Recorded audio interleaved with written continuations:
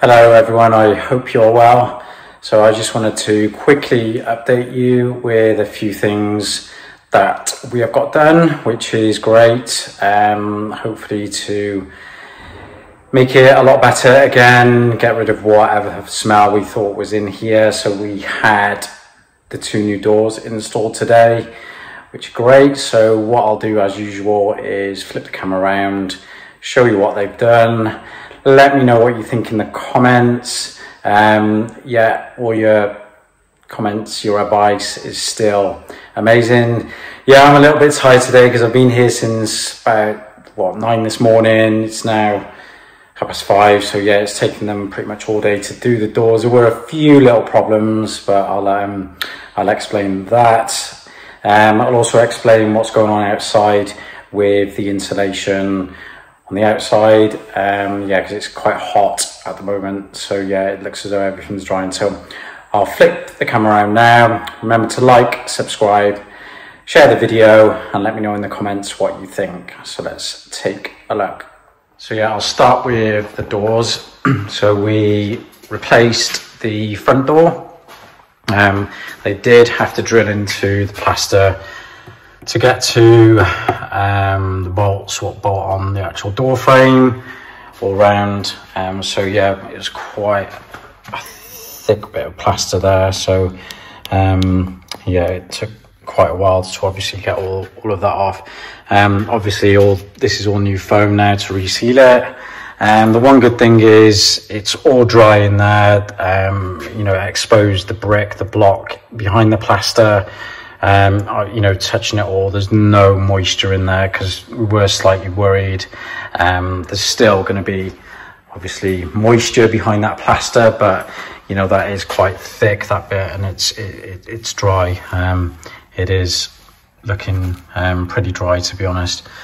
The smell is definitely gone because I believe it was this foam that was deteriorated. Obviously that's the new foam, but on the old door it was quite dirty and it was smelling. So as you walked in, these 2 doors were holding a lot of kind of dirt, and now they're brand new. We've gone for the same doors, although we managed to get them at a reduced price. So thanks to the shop we went to, it's actually somebody that owns it on our street, so he was doing an offer to the end of June. If you ordered the doors, he was giving a slight discount to all the people that were affected with floods. So you know, thanks to that. So this time we did go, it was a slightly different door. We've gone for a little bit of glass in the front, just so it'll let some more light in it. Actually, it was quite dark, this area, so the door wasn't any more expensive. It was actually cost less than the one we had, so we've managed to save a little bit of money on that, which is great. And it's now a better feature, so you can look out, but you can't see in. It's kind of like a mirrored, not super mirror, but it's like you can't see in from the outside, which is really good. But you can obviously see out, and it will let the light in when the sun, especially when the sun rises in the morning in that direction. And even now with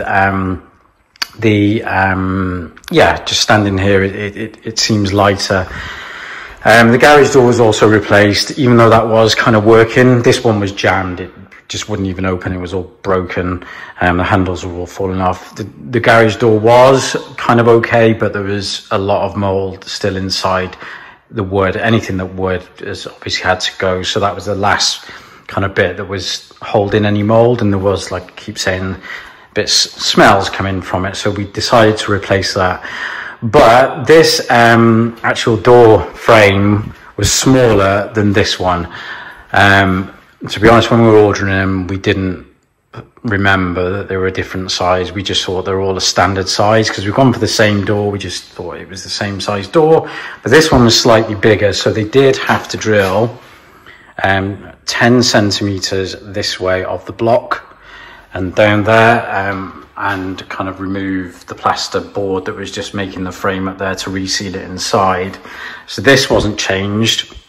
Obviously it's all resealed again, but they had to drill in. But do you know what, that's kind of a positive in a way we've done that, because we've gone into the middle of these blocks now, because we were concerned if they were holding any water. Obviously the water was right up here, so all of these blocks would have been holding water, and if you come right down, it's bone dry. So you know, that's a block that's been taken half out pretty much, and there's no moisture, so it's all looking as though it is dry. All the internal blocks are dry, so that is a positive, even though it was dusty, messy work today. But yeah, it's looking like it's drying, and all the plaster, you know, the thickness of that plaster there, you know, it's not holding any moisture anymore, and no mold coming through, no nothing. So yeah, it was a bit annoying. It was the wrong size door, but yeah, it's allowed us to see more into the blocks and see what's going on. So that's what the biggest things happened today. Yes, it's not finished properly. We've got to refill this, we've got to fill it, plaster it, make it, obviously finish it correctly. But just glad we've got a door that actually opens and locks and everything. So yeah, and it's just a little bit nicer that it's got that glass. There's the old doors. We're going to try and sell them, either scrap metal, or if somebody wants them, or I don't know, like when people are building houses, they can kind of use them as a temporary door on something. That's what they can do, because yeah, the locks on the one door does work and the frame's fine on the other, hinges all work, so you can kind of, I don't know, might be able to get the bigger door working again. So we'll just advertise that. If not, we'll have to get it collected ourselves, but hopefully somebody can reuse them, or scrap metal or whatever. So that's that. Front door's done, and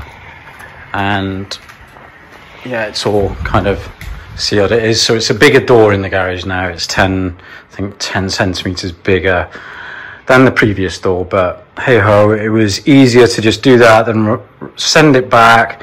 It would have cost more to have it then re-delivered, because you have to pay for delivery each time. So we were like, right, if you can do that, not, you know, the block work. So yeah, it's all done, which was good. So the other thing I wanted to show you was outside.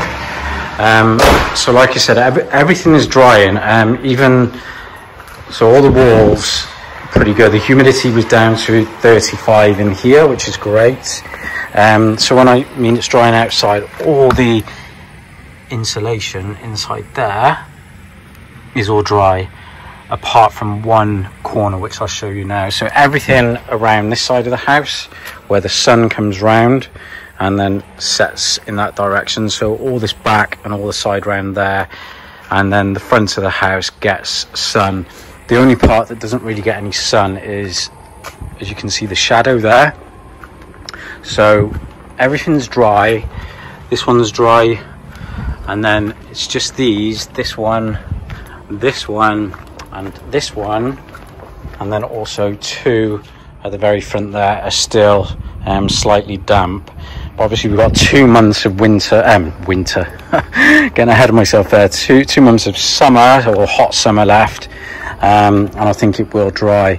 But what I've also noticed is, because that's obviously the most damp wall outside and the insulation, is when I put the humidity kind of sensors in, this room is still at about 50, and I've noticed this corner here is still a little bit damp. So what I'm going to do is run the dehumidifier in this room and go from there. So yeah, that's the update today. Nothing else really. Let me know what you think in the comments, any suggestions. Yeah, I'll be appreciated. Remember to like, subscribe, share, and I'll see you in the next video.